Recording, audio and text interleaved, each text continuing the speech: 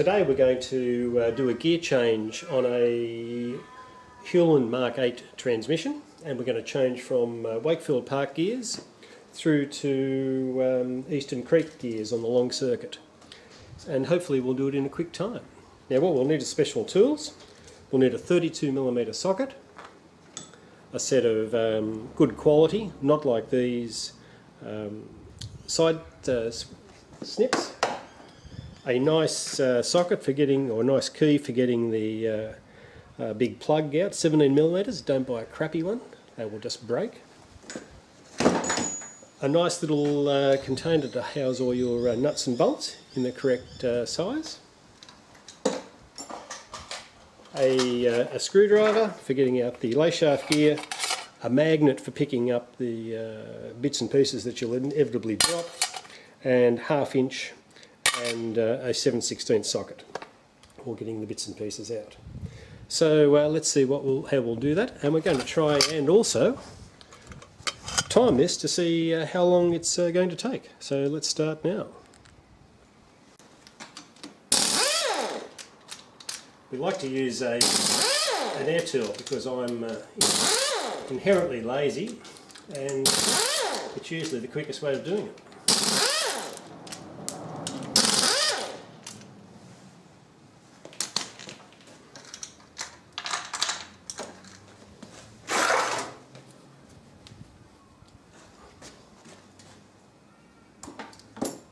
And if we can remember where we put our magnet, it will even be better for us.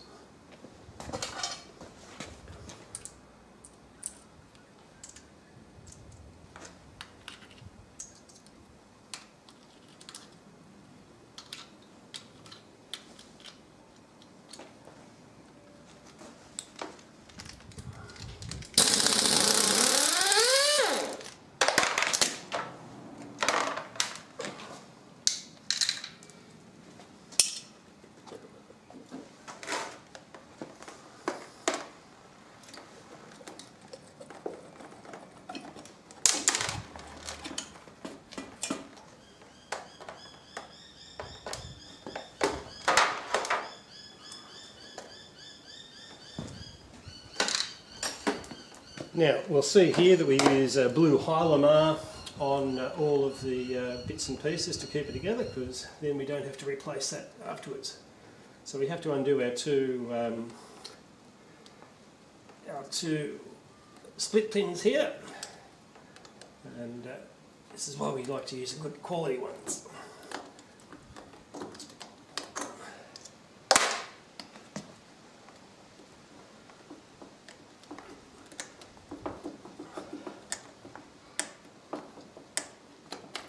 Now, to lock up the gear train, we need to lock this one here, number 4, and then followed by reverse to lock those up.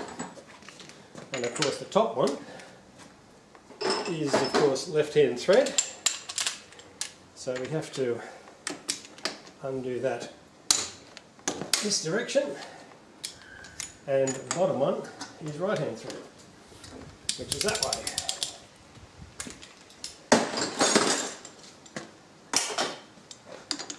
We don't take the bottom one off entirely.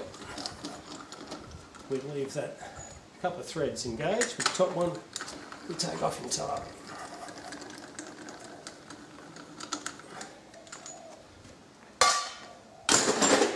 Always a good idea now is to re-engage the gears.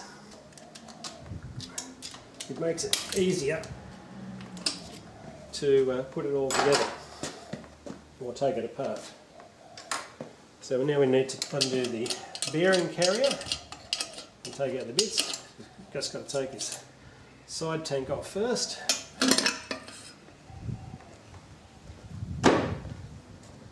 And we just happen to have special thin nuts for those. Now we also undo our super duper LED light there, and we now also change to a 1/2 inch socket to get the other bits and pieces undone. Now, we always make sure that this one we always keep separate because it is a UNF thread, not a metric thread. And we can all stuff it up by putting it in the wrong side. So take out the hockey stick. And now we undo the rest of the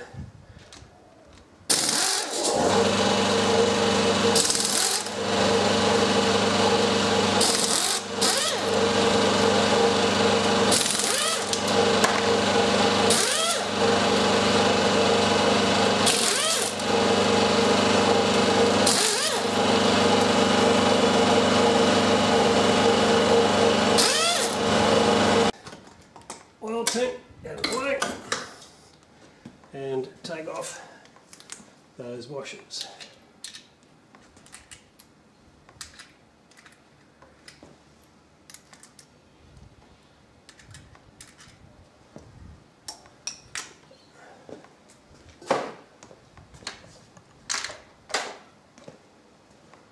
Okay, of course we also need to take out the draw shaft in here.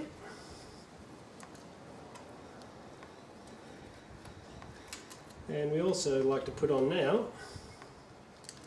our special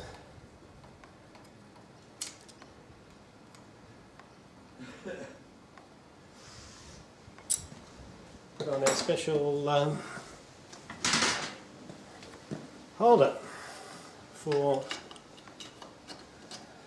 and stand to make everything easier. And I'm probably ducking in front of the camera there. So let's see whether all this comes out in one piece.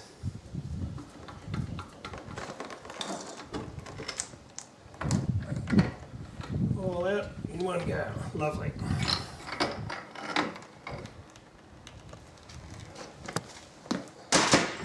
I've now put this on here and we're 7 minutes in. So things are looking good. We've already laid out the gears. So we'll take off our bottom gear set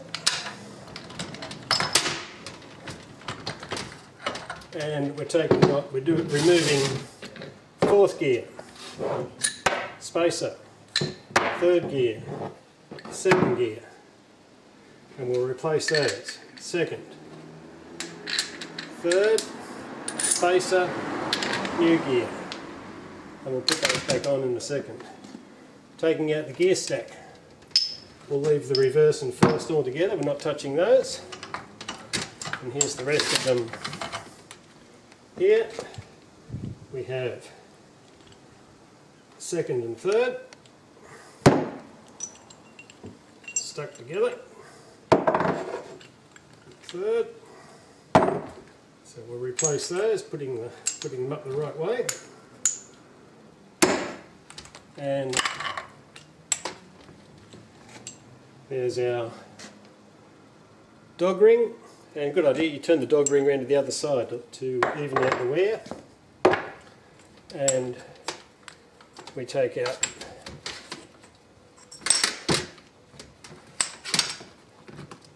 fourth gear as well on its hub. So we put the bearing inside fourth gear and put it back inside the hub. Slide in the dog ring, slide in the boss,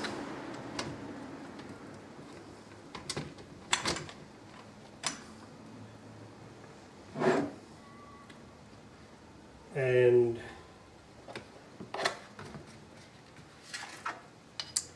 put our fourth gear back in there. We'll drop in our fourth gear on the other side now and slide the rest of our gear train in on top of it.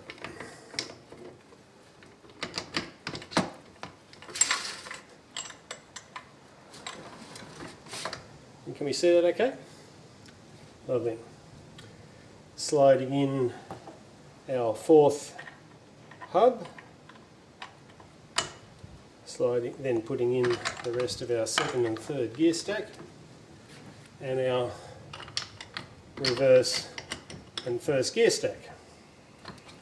And we just do a quick look there to make sure that everything is engaging. So all the gears are close together, of course, with the top one missing.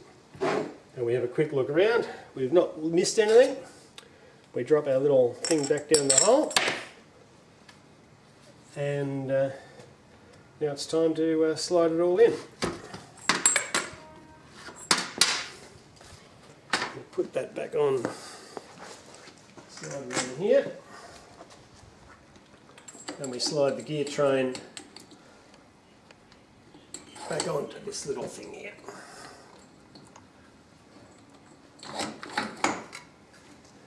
Now we've forgot the little nut on the end. Let's slop that on. And just moving the wheel a little. Just knock that in. It's all good. Knock that off. Run this nut down entirely. And this is a little trick.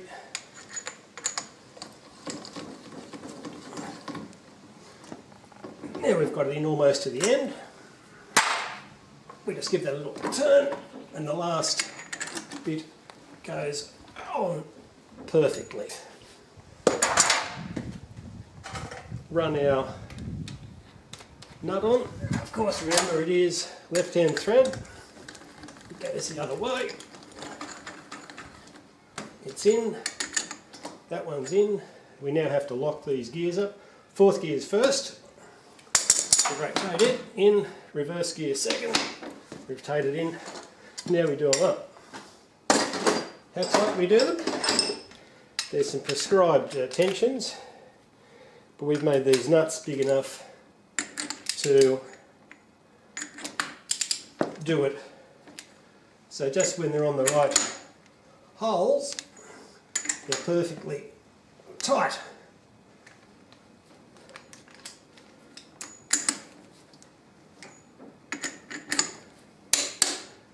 And how are we going there with time, my good wife who's photographing this? Can we see what time it says on the timer?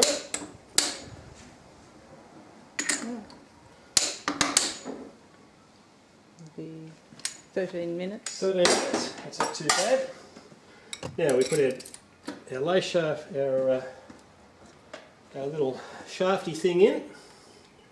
We run that down till it stops. And then we back it off one turn. If you don't back it off, you'll break it. So we put that in there. Now we're going to lash out and put new pins in.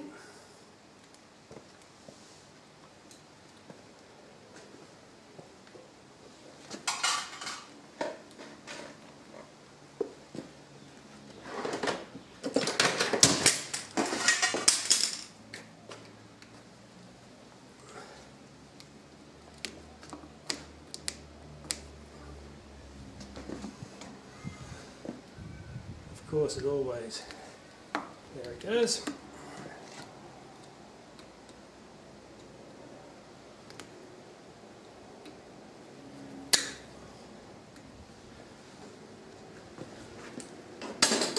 Hit it with a hammer, usually makes it easier. And we cut the other bits off with our high quality gadget.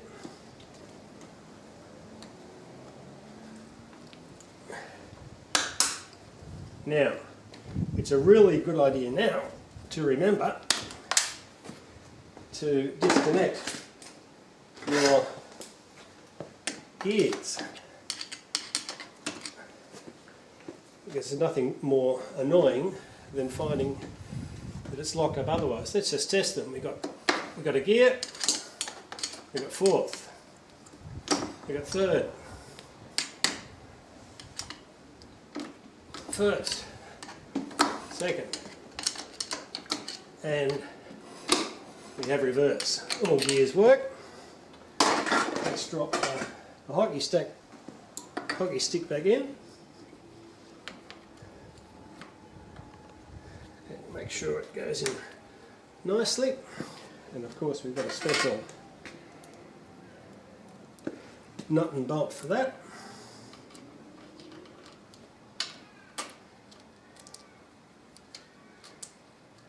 And the rest is just a reverse of what you saw before. We'll whack those nuts on and Bob's your uncle. And our time is 15 minutes 52. Thank you.